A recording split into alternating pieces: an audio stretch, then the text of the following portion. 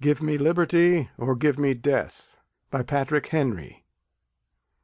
St. John's Church, Richmond, Virginia, March 23rd, 1775.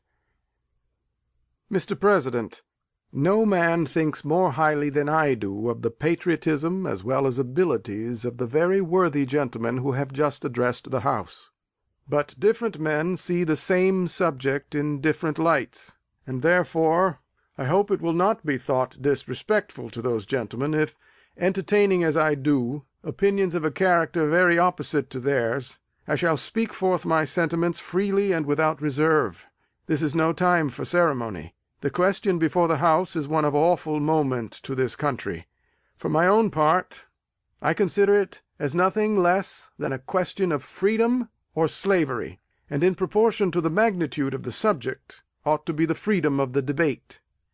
It is only in this way that we can hope to arrive at truth, and fulfill the great responsibility which we hold to God and our country.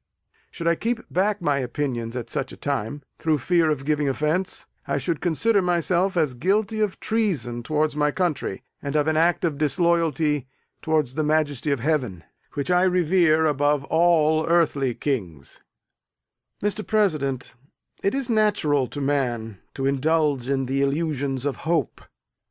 We are apt to shut our eyes against a painful truth, and listen to the song of that siren till she transforms us into beasts. Is this the part of wise men engaged in a great and arduous struggle for liberty? Are we disposed to be of the number of those who, having eyes, see not, and having ears, hear not, the things which so nearly concern their temporal salvation? For my part, whatever anguish of spirit it may cost, I am willing to know the whole truth, to know the worst, and to provide for it. I have but one lamp by which my feet are guided, and that is the lamp of experience. I know of no way of judging the future but by the past.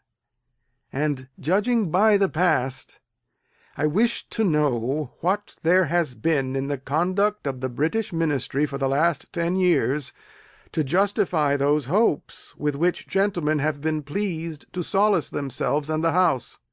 Is it that insidious smile with which our petition has been lately received? Trust it not, sir. It will prove a snare to your feet. Suffer not yourselves to be betrayed with a kiss.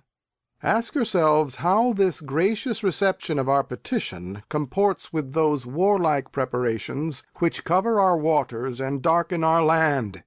Are fleets and armies necessary to a work of love and reconciliation? Have we shown ourselves so unwilling to be reconciled that force must be called in to win back our love? Let us not deceive ourselves, sir. These are the implements of war and subjugation, the last arguments to which kings resort. I ask, sir, what means this martial array, if its purpose be not to force us to submission? Can gentlemen assign any other possible motive for it? Has Great Britain any enemy in this quarter of the world to call for all this accumulation of navies and armies? No, sir, she has none. They are meant for us. They can be meant for no other. They are sent over to bind and rivet upon us those chains which the British Ministry have been so long forging. And what have we to oppose to them? Shall we try argument? Sir, we have been trying that for the last 10 years. Have we anything new to offer upon the subject? Nothing. We have held the subject up in every light of which it is capable, but it has been all in vain. Shall we resort to entreaty and humble supplication? What terms shall we find which have not been already exhausted? Let us not, I beseech you, sir, deceive ourselves longer. Sir, we have done everything that could be done to avert the storm which is now coming on. We have petitioned, we have remonstrated, we have supplicated, we have prostrated ourselves before the throne, and have implored its interposition to arrest the tyrannical hands of the Ministry and Parliament. Our petitions have been slighted, our remonstrances have produced additional violence and insult. Our supplications have been disregarded, and we have been spurned with contempt from the foot of the throne. In vain after these things may we indulge the fond hope of peace and reconciliation. There is no longer any room for hope. If we wish to be free, if we mean to preserve inviolate those inestimable privileges for which we have been so long contending, if we mean not basely to abandon the noble struggle in which we have been so long engaged, and which we have pledged ourselves never to abandon until the glorious object of our contest shall be obtained, we must fight. I repeat it, sir, we must fight. An appeal to arms and to the God of hosts is all that is left us. They tell us, sir, that we are weak, unable to cope with so formidable an adversary. But when shall we be stronger? Will it be the next week or the next year? Will it be when we are totally disarmed, and when a British guard shall be stationed in every house? Shall we gather strength by irresolution and inaction? Shall we acquire the means of effectual resistance by lying supinely on our backs, and hugging the delusive phantom of hope, until our enemies shall have bound us hand and foot? Sir, we are not weak, if we make a proper use of those means which the God of nature hath placed in our power. 3 millions of people, armed in the holy cause of liberty, and in such a country as that which we possess, are invincible by any force which our enemy can send against us. Besides, sir, we shall not fight our battles alone.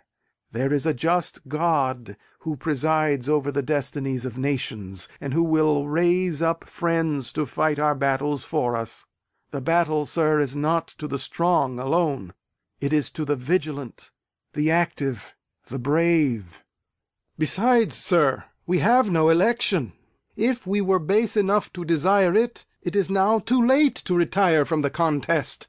There is no retreat but in submission and slavery.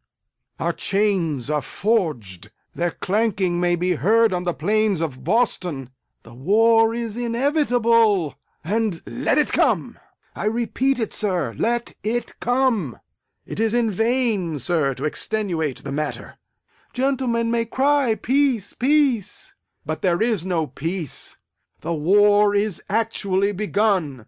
The next gale that sweeps from the north will bring to our ears the clash of resounding arms. Our brethren are already in the field. Why stand we here idle? What is it that gentlemen wish? What would they have? Is life so dear, or peace so sweet, as to be purchased at the price of chains and slavery? Forbid it, Almighty God! I know not what course others may take, but as for me, give me liberty, or give me death. End of Give Me Liberty or Give Me Death, by Patrick Henry.